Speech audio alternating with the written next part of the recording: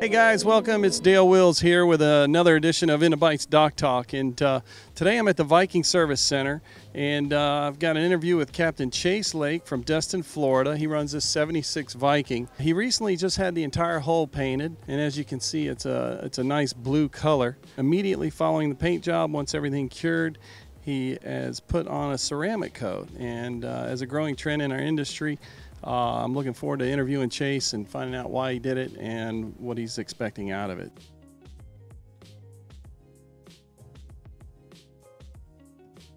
Well, being that it's a dark blue color, it's a very hard color to maintain. Shows every little water spot, all the dirt. So we're just trying to make it where it's easier for us to maintain it. The whole benefit of it is it outlasts wax. You know, we have a 2-year warranty on the coating. A company named Guardian Coatings put it on, and they give you a 2-year warranty. So if you have a bad spot, they come and fix it. So it just outlasts wax is the main purpose.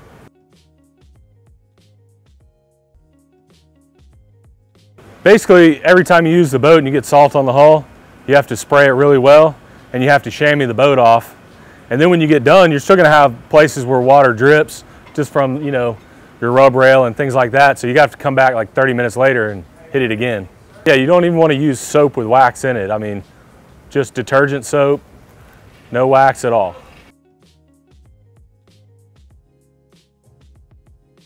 We go up in rivers and things like that all the time. Mississippi River, the water's stained, you know, it's dirty water, and it keeps that mustache from growing on your bow where you get the rust stains. Nothing sticks to it, basically. We just washed it this morning for the first time, and we're in a yard, so obviously the boat gets very dirty, and everything just wiped right off. I mean, it was super simple. We hit it with a light brush, and just all the streaks and everything were gone. With the coating on there, it makes a super smooth surface.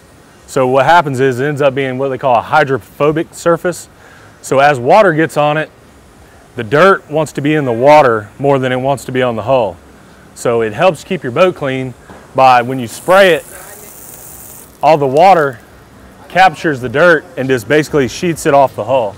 Just like wax, but it lasts much longer.